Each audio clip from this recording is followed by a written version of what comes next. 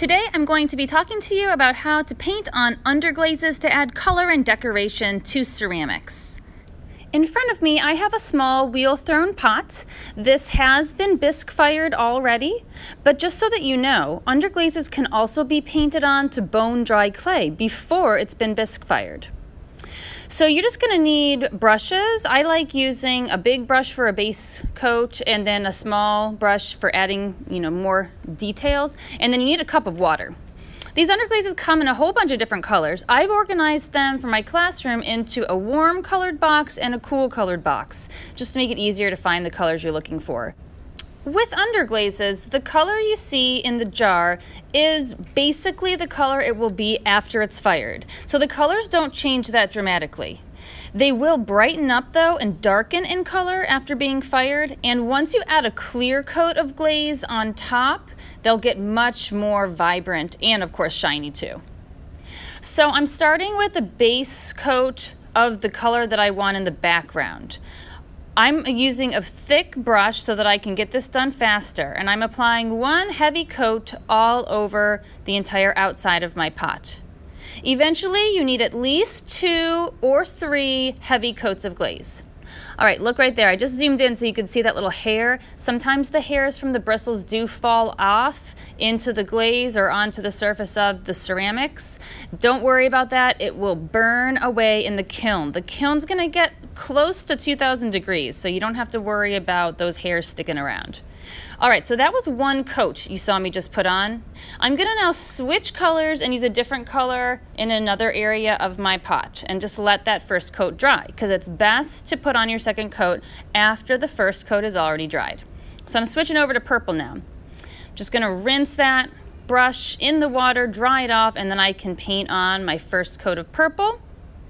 And now while that's drying, I wanna show you another tool you can use. This is called a banding wheel. So you can place your ceramics right on top of a banding wheel and then just turn that wheel as you're working so that you don't have to lift up your piece. It's a lot easier.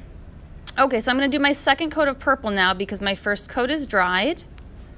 And again, I'm applying on a pretty large amount. I don't want it to drip, but I don't want to miss any spots either. I really want to make sure I completely cover this entire area with this second layer of the purple underglaze. Once I'm done with this, I'll let it dry, and while it's drying, I'll work on the outside again to give the yellow the second coat. Every time I switch colors, I need to be very careful to rinse my brush well because I don't want to contaminate the other glaze colors. I wouldn't want to get any purple into the yellow glaze because that would ruin the color not only for me but for everyone else sharing this glaze. Dry your brush as well as you can between washes too.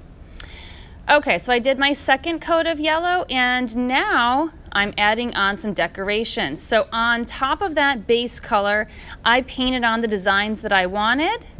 And when painting on designs, it's best to do 2 coats as well. And while I realize it might not always seem possible to do that, I just want you to be aware that with only 1 coat of color, what it tends to look like is a little bit more translucent, almost more like watercolor. You see the brush strokes if you don't have at least 2 coats of the glaze.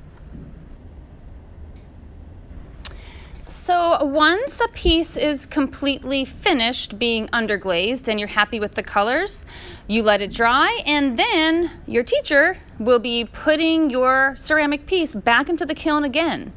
After it's fired, then we'll put on 2 or 3 coats of clear transparent, which yes, looks pink in the bottle, but it will turn completely crystal clear and be shiny everywhere you put the clear transparent. And at that point, your piece will be completely finished.